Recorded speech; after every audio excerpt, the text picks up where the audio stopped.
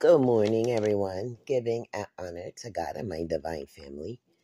This is the Clarity Flamboyant, and I want to talk to you this morning about a race war.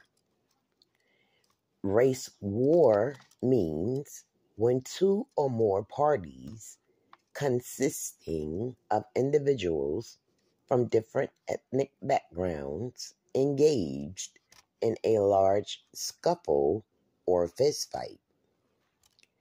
For centuries over, our countries have been engaged in a race war between people of color and white Americans for power over them. And this began the battle of color people's rights to be acknowledged as citizens and human beings instead of the everyday criticism of their religion, beliefs, and values. Back in time, Black people were put in one category, but are of different ethnicities, from Native, Haitian, Jamaican, Spanish, etc., and each with their own beliefs and values. But the race war has Black people all in one race because of it not considering or respecting their views.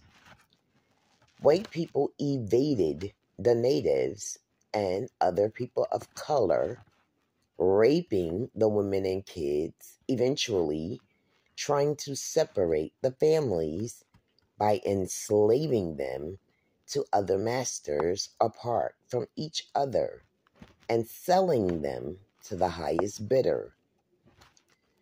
Other kids were also kidnapped or taken from their family for false abuse accusations and put up for adoption, given to Christian families who raised the kids up on their religion, never exposing them to their own religion, teaching them their made-up beliefs. Our entire history was fabricated to us, so we don't know our true selves and the power we hold. So the white people began a race war to stop Blacks from coming into their strengths because of their fear of switching positions with Blacks, making them vulnerable to the same slavery they put them through.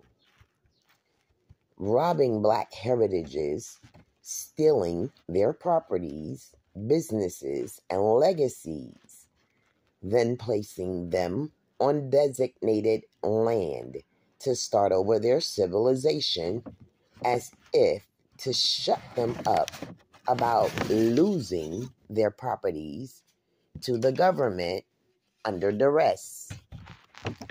To add insult to misery, the white people and our government classified natives' religion as evil witchcraft, but took it and started using it against people of color to keep them in bondage while flooding their neighborhoods with drugs to break up the Black family structure.